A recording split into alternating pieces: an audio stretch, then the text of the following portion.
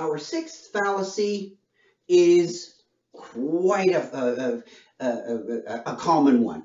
Ad populum, the argument from the people.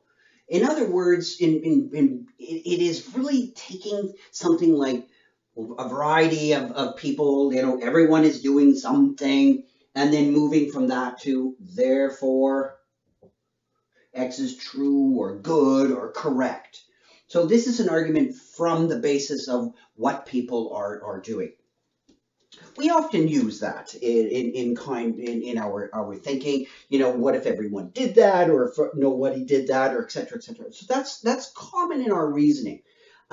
So in that sense, it trades, shall we say, when you think about it, it trades on something like this. Everyone is doing this. So we could say that this means that accepted. So if everyone's doing it, yeah, it would be something that's, so X then is accepted. What it moves to, though, is slightly different, and this is what makes it a very suspect argument. In other words, a fallacy. It moves from the accepted to saying, well, it's acceptable.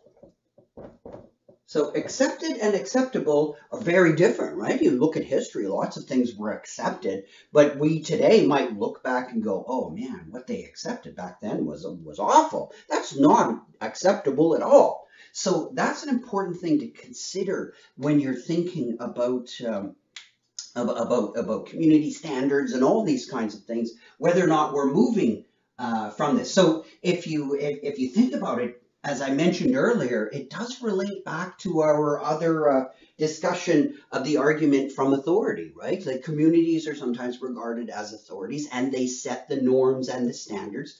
It is a kind of argument that looks a lot like this. Well, the community decides what people are doing and then makes the stronger claim that what is not just, people are doing is not just accepted, but it is now acceptable.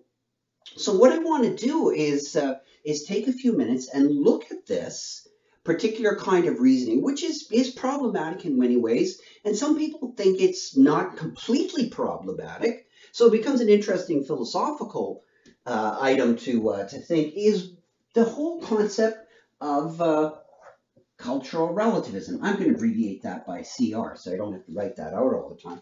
And what I want to look at is how this kind of thinking is embedded in cultural relativism, and why some people think it's a good way to think about issues and problems, and particularly ethics, and why it could be perceived as a bad way, and just make some philosophical reflections on the whole notion of trying to think about your ethics within the context of a culture.